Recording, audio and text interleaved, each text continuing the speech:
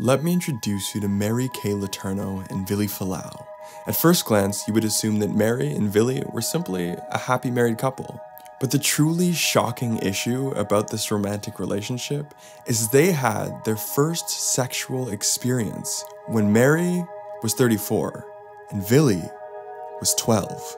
This is the true story that serves as the inspiration for Netflix's latest feature release, May December, full of obscure symbols like butterflies and snakes, all reflecting on a tragic true story of controversy and severe mental illness. And we're going to discuss this film in 3 sections: the true story, the psychology, and the symbolism of May December in this spoiler-free analysis. The true story. In 1991, 29-year-old Mary Kay Letourneau was a teacher at Sherwood Elementary in suburban Seattle. She had quite a normal relationship with all her students until she met a 2nd grader, Vili Fualaau, who she developed a strangely close connection with. In her words, there was respect, an insight, a spirit, an understanding between them that grew over time.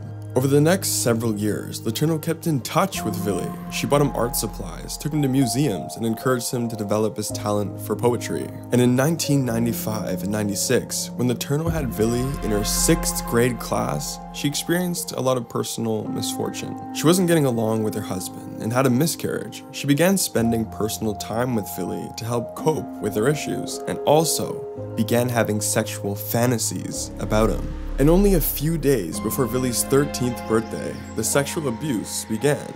Vili was eager to have a sexual and romantic connection with Mary, regardless of their age gap, as he claims. And Mary felt a stronger and stronger connection with Vili the more time they spent together. And in the following school year, in 1996, Mary ended up pregnant with 7th grader Vili Fualaau's child. And in March of 1997, Mary was arrested for a word I can't say on YouTube. And during Mary's 7 years in prison, she violated her parole to reunite with Vili, and when she was finally released, Vili and Mary shortly married each other and had 2 loving daughters. In the film, a very similar situation has occurred.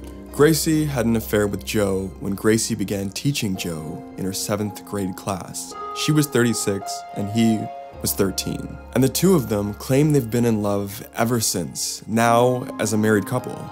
Just like in the true story, Gracie and Joe's scandal was an international story in the tabloids, and they are now a nationally infamous couple where boxes of feces are sent to their porch out of disrespect and disapproval. Gracie has agreed to this film that Elizabeth is acting in so she and her story can be better understood and hopefully empathized with by the public. But under the surface of such an outrageous marriage, there's an endless list of psychological issues and mental illness triggering this entire situation, which I'm dying to move into in the following section. The psychology. According to my research, when it comes to what led to Gracie and Joe's sexual relationship and marriage, there are 2 major psychological issues here: bipolar disorder for Gracie and the long-term effects of sexual grooming for Joe. So let's start with Joe.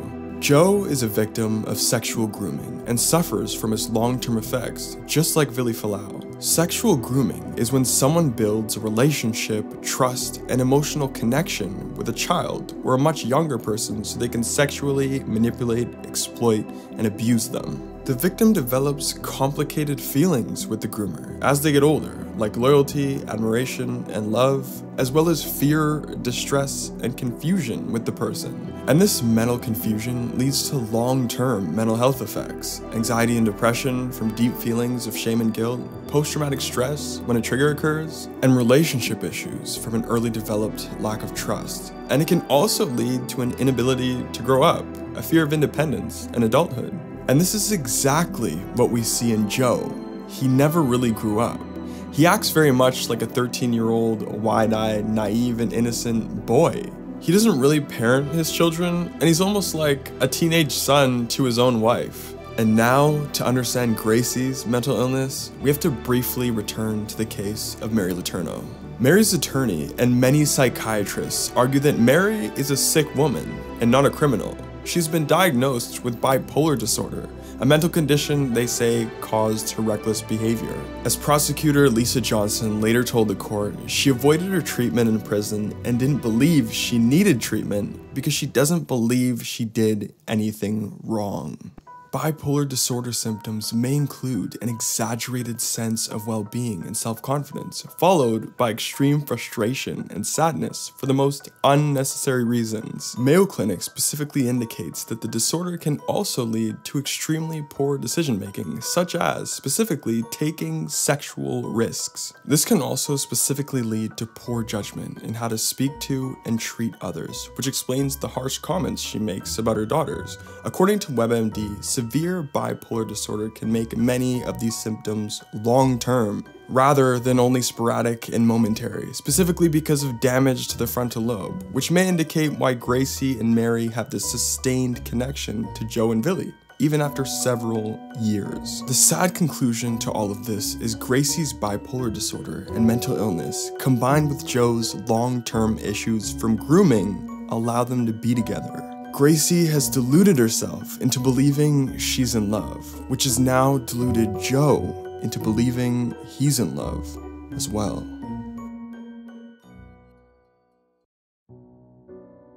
The symbolism.